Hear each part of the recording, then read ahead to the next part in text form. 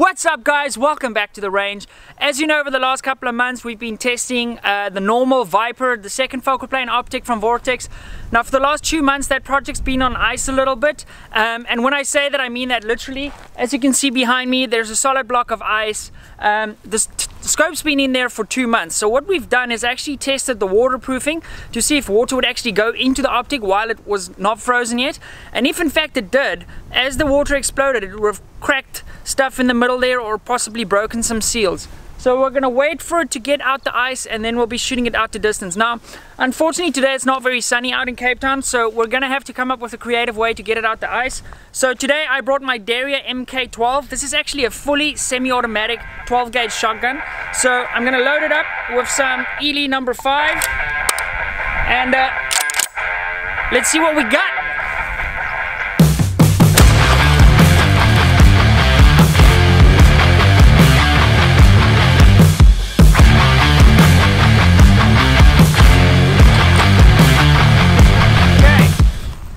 The moment of truth. Just gonna put this down and let's go investigate. Actually, let's go investigate just like so. That was pretty spectacular. So I actually can't see the scope yet because it has fallen underneath the pallet. So I'm quite excited to see what the end result is here. I don't know. Pause the video and hit a comment down below if you think it's still intact. I don't know, man. That was pretty crazy. So okay, let me spin this around. I'm gonna put the shotgun down, and so I can show you guys a little bit better what we're working with, and that I have 2 hands. So just give me a sec. Okay, let's pop you out of your thing. Right. Okay. The moment of truth, guys. This is what we're working with.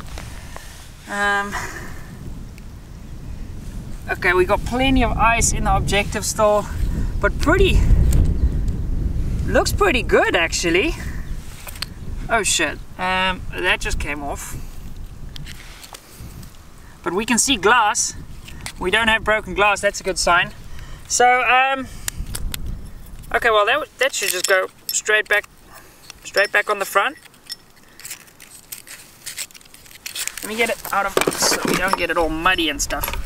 Not that that matters. Yeah, that just basically turns back onto the side. The other problem we're facing here at the moment is it's filled with ice, and we can't really wait for the ice to go off. So what we're gonna need to do is speed things up a little bit. Now, the good thing, when you reload, you've got things that can speed things up. I don't think you're going to be able to see the flame, but you should be able to just get rid of all the ice. Crank this baby up. Right guys, I'm going to get rid of the rest of the ice and then we'll do some shooting once we've got the sucker mounted back up. I'll see you then. So, seeing that this is a precision rifle channel, it seems appropriate that we engage the target off a barricade or some style. So what I've got set up behind me is just a normal W gate.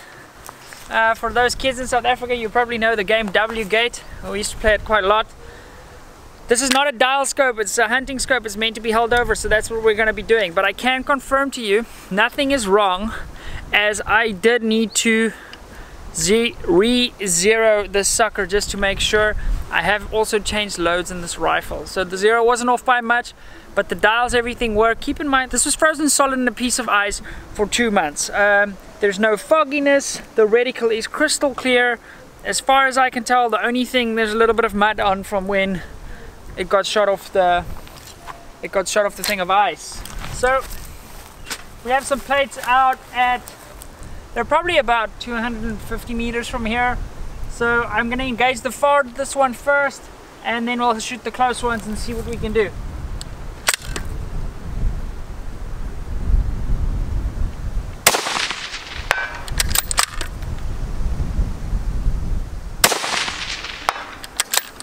Right, that was probably about 270 meters.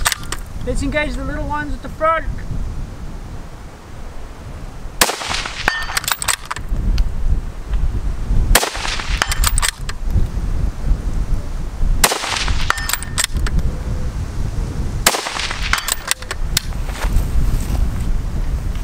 love shooting this gun.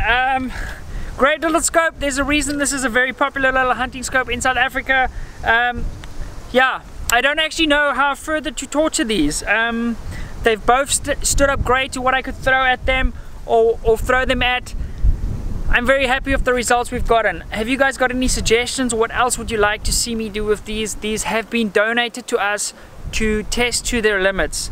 I'm sort of running out of ideas. I've set them both on fire. I've thrown the one out the car. This one has been sent quite a ways through the air, been frozen. So running out of ideas. Anyway guys, let me know what you think we can do to step things up a little bit, go to the next level. I was thinking we should go skydiving, okay?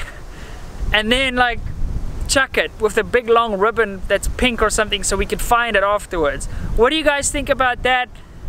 If we can hit 1,000 likes, then maybe I can get the guys to organize skydiving for us and see what we can do with these two optics.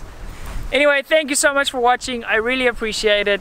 Get out there, shoot your guns, have fun, and I'm gonna do some more shooting now because that was a ton of fun. See you guys, bye.